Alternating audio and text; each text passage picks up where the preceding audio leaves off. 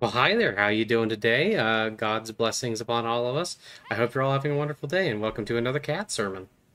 Uh, I have been thinking about a lot of different things lately, and I've been thinking about perseverance in the face of adversity and how great God's love can be. And I think I'll talk about that a little bit today. But first, we'll start with a little prayer. We're just going to face this way, and we're going to keep the Divine Mother in our minds, and we're going to think about the Divine Mother in all of her aspects. Okay? All right. Oh, sweet Mother, please guide us. Guide us so that we may remember you, thank you, and perfect our worship of you. Guide us so that we may see you in everyone that we pass by. Guide us so that we may see the face of Krishna in everyone that we meet. Guide us so that we see the footsteps of Christ in everyone who we see. Guide us so that we may always come back to you and we may always remember your beauty, your love, and your perfection. Thank you, Divine Mother, for everything you have given me. Thank you, Divine Mother, for everything you have given everyone on this planet. Thank you for being there even in times of suffering.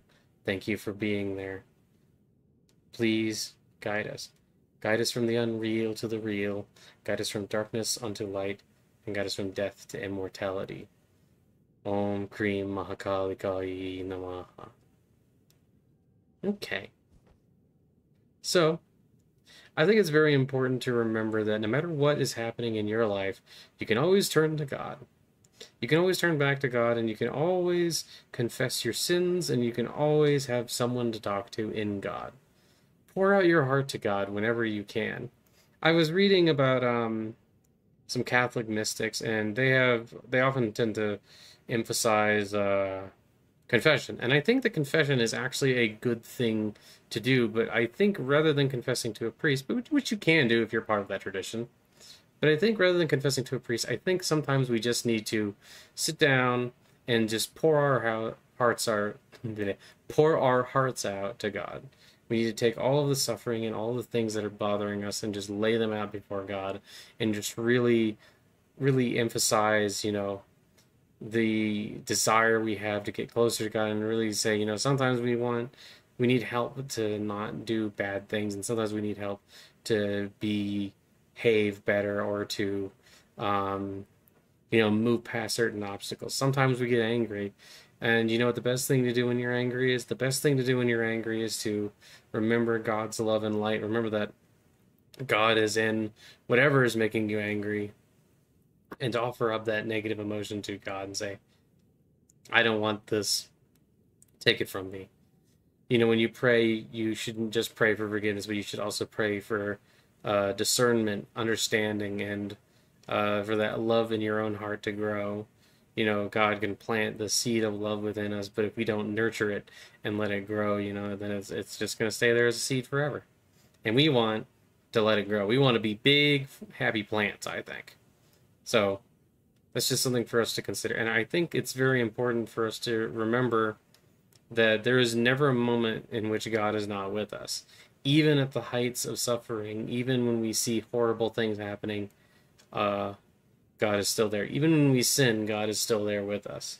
There is never a moment when we are abandoned by God, and there is never a moment where we should abandon the thought of God. Even in moments where we're not proud of it, we should still sing the praises of God and still always strive to get closer to it. And it's kind of interesting. I was watching a lot of footage of the jungle, and the jungle has so much craziness going on. It can really feel like sometimes we live in the jungle, like with all the different things that are out to get us, and all of the different things like all the little dangers hiding in plain sight. But when we embrace God and bring God into our hearts and remember to always turn and bring ourselves back towards God, it can be incredibly fruitful.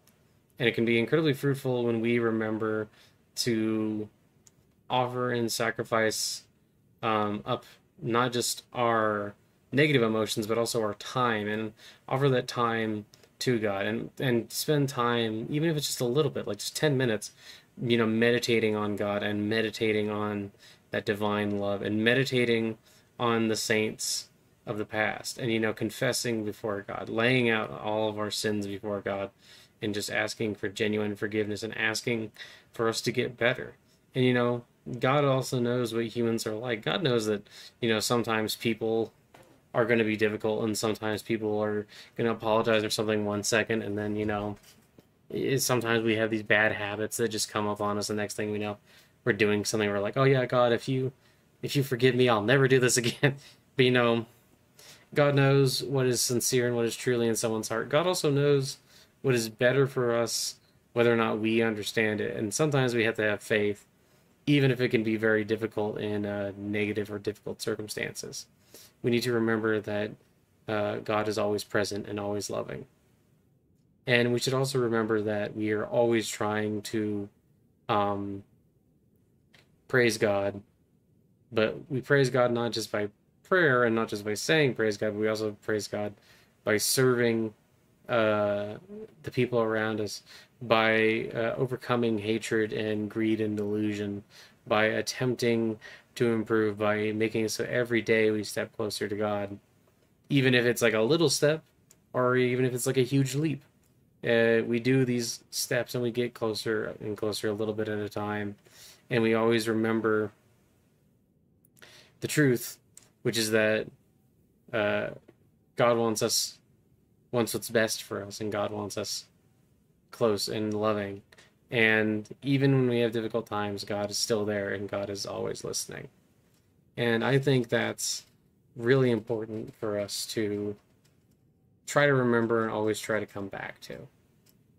It's like sometimes we have these moments where we feel really alone, but the truth is we are never alone. We can always look within to find that spark of God, that bit of consciousness within us that can reflect the whole world within it, but can also show us and point us to God.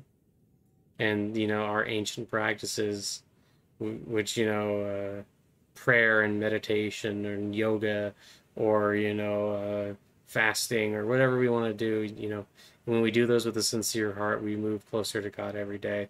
And we should always remember that God's always there with us. And I think that was just kind of what I wanted to say today. And nothing too crazy.